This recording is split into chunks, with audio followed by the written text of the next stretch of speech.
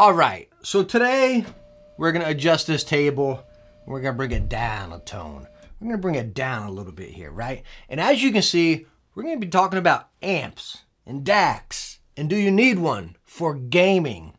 Where this is strictly focused on gaming. We're not gonna go no audiophile route or anything. We're not gonna talk a bunch of numbers. I'm gonna talk about my using them while, again, I'm gaming.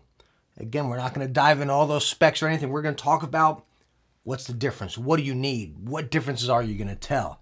We'll take a close look that way. So sit back and get yourself cozy. And if you're not cozy, you can check out the sponsor of today's video, Victoridge and their gaming chairs. Victoridge Gaming Chairs has a wide array of gaming chairs to choose from, starting from the price bracket of $99 and going on up, depending on the features, functions, and style design that you want.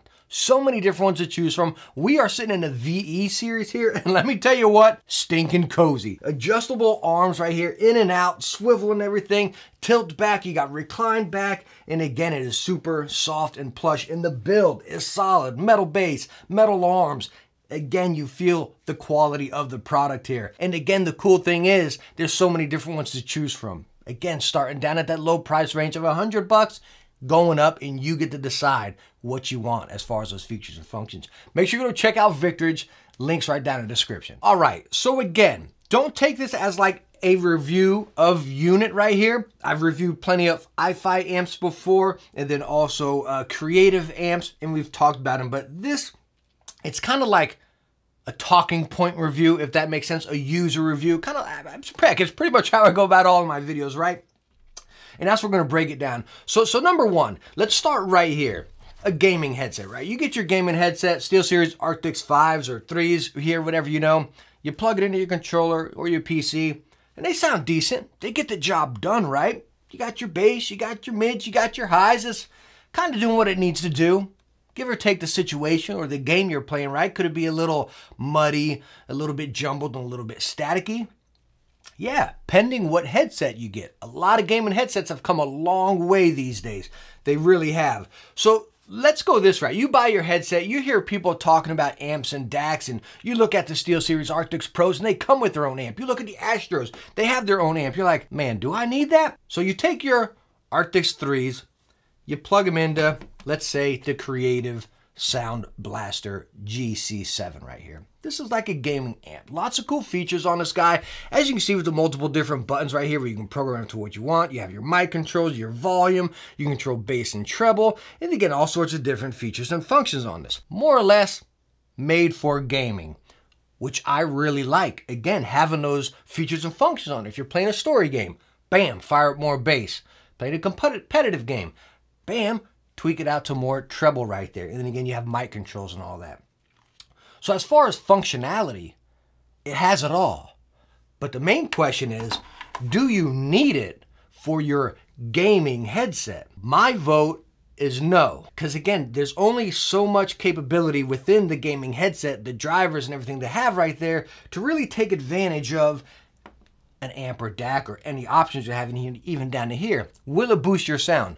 Yes. Will it make it sound that much better?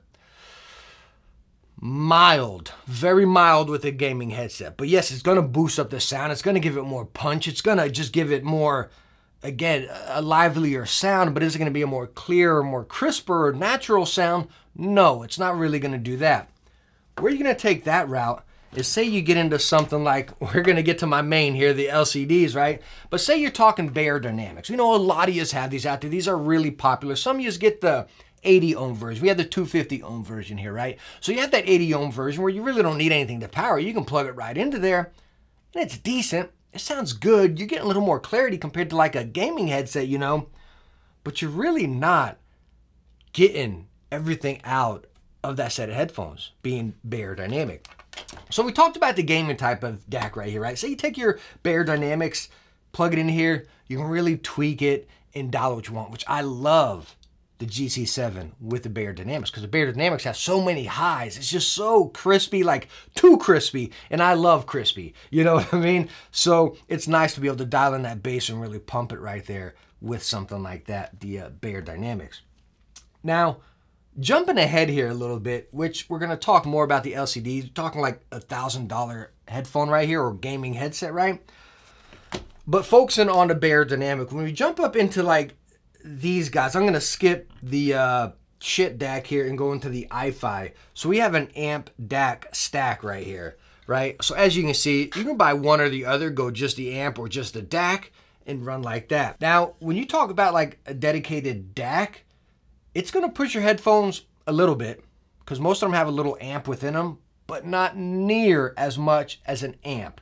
Okay, so this is where I think a lot of us, at least myself, would get confused a lot looking at these, right? So we talk the gaming ones. You have a one and done device. Take it, bam, plug it in, plug your headphone in, and you're good to go. You're good to go. When you get into some more of this higher end stuff, again, talking i-Fi stuff, you got the DAC, and you got amp DAC, then you got just amp. It's like, what do I need? So this is what I want to break down for you guys, right? So we talked about the gaming one. We'll get back to this guy over here. Talk about the i-Fi with the DAC. You're going to hear everybody say, oh, it's a digital to analog converter. Oh, it's a digital to analog converter. If I got to hear digital to analog converter one more stinking time, I'm going to lose my dang mind here. You know what I mean? So what is it going to do? This is what I want to break down for you, right? Let's put this simple. No numbers, no nothing like that. An amp is going to take your headphone and make it sound that much more powerful. Okay? A lot of you know the ohms. The higher the ohms, the more you're going to need something to power these guys. Pretty much any of these devices we have right here are going to push any of these headphones, 250 ohms or whatever, right? But even with the lower, I forget the ohms on the LCDs, but I know it's a lot lower. Is it like 90 or I don't know. It's much lower on these guys, right? But yeah, you can still get one of these amps that's going to push those and really just pull out the sound a lot more. The bass, the highs, everything. Like an amp, like no joke, guys. You go from, you might be able to think about like your car. You got your friend with that subwoofer in the trunk. They put that amp on. That subwoofer is going to go to town. If that amp wasn't plugged into that subwoofer's not going to do anything. That's probably the easiest way to put it right there. Same thing with your gaming headsets or an amp. Now DAC, that's where it gets confusing, right? That digital to analog stinking converter. To put this the easy way, and even with my testing, using this for an extensive period of time, also testing the i-Fi as an amp and DAC separately, going just amp. When I routed it into the DAC, the dedicated DAC right here, the amp is pushing it. It cleaned it up, right? It really cleaned it up. It was just butter smooth after that. The detail, like you still had the punch from your amp, but it was just so clear. Like everything was really, you truly, truly pronounced those highs, the mids, and the bass. The bass was so clean, like it would hit and that's what you heard. You know what I mean? Rather than just everything being punched and thrown into your face, right? You with me? You got the DAC and it was just like such a hard hitting bass because we're still getting that power from the amp, but such clean bass coming through that DAC, right? Because you're routing both of them through right there. It was just like I can sit here and talk about it. You can watch all these audiophile reviews, but no joke, it shocked me, right? Because I'm testing just amp, then I route to DAC and come out there. It's just like, wow, what was I missing? The best way to explain it, amp and DAC right there, going separate devices, is like going from 60 hertz up to, say, 144 or 240, right? It is that much of a difference. It's that crisp. Now, this is where you can get even more lost. When you go into the amp DAC combos, these high-end ones, you're talking an $800 device right here, a stinking tank, a gorgeous device, right? Plenty of different connections, right? This guy also has Bluetooth and everything, incredibly solid, right along with all i-Fi products. I've reviewed them before. Y'all see me use them a lot. They're crisp, they're solid, they're stinking metal. I love them, right? But talking about this, 800 bucks, amp DAC combo right here. You can go look at the numbers if you want. We're not going to talk about that. Do you need to go, say, instead of something like this, which is about a $300 combo, up to something like that, that's $800 for gaming, right? Now, you got Bluetooth with this guy, but you cannot run Bluetooth with your game at the same time. You can't have both running. That's a stinker right there. Now, if it had Bluetooth and you can use the Bluetooth while your game's going through it, that'd be a selling point to me. But you can't do that over here. So, again, is it beneficial? When I would use this compared to this, it was so clean. You heard me talk about how clean this was. this was on another level of clean, right? The audio. Now, it wasn't pushing as much as this coming out of that dedicated amp right there and routing through. I felt like I had a whole lot more in this, like clear as day, a whole lot more punch going through this, running each device at its own. This guy, definitely much more clean. Not saying this is bad, so you got to stick with me, right? How I would explain this jump, again, hopefully you guys can follow me here, is 144 hertz to 240 hertz, right? Mild but noticeable. You know what I mean? It's that difference. It's like maybe Xbox X to Xbox Series X, something like that, 1X, you know? Maybe not even that drastic, but again, the hertz one is, that's kind of, I want to put it into some language that hopefully we all can understand right here. So backtracking down to this little guy, the full, just saying the name of this company, right? The full of 4, right? It's a plug and play combo right here, and you're going to get punch out of it. But again, it's more or less a dumbed down version of, say, this, right? It's the punch without the features, what you get with that. But again, you're talking only $100. You know what I mean? And you all seen me cover before the amps or the little DAC combo deals that you can just plug in a USB, kind of like the ones you get with your headset sometimes, like the HyperX headsets. Same type of deal, you know? But that's what you're going to get right here, that plug and play extra punch. You can't even put these two in this class. It's a world of difference. It really is. Huge difference. Not saying these are bad. I stinking love them. And I've used them extensively. The GC7 here used to be my main on my desk for, shoot, almost 5 months, 6 months. And I loved it. I really did. But when I came over to this and started using this, it's like, it just opened up a whole new world. Like, it sounds so corny. And it's hard to even talk about it because you really got to experience it. In this, so far, this stack, which is about 150 right here, I recommend this high and low, guys. This is staying on my desk.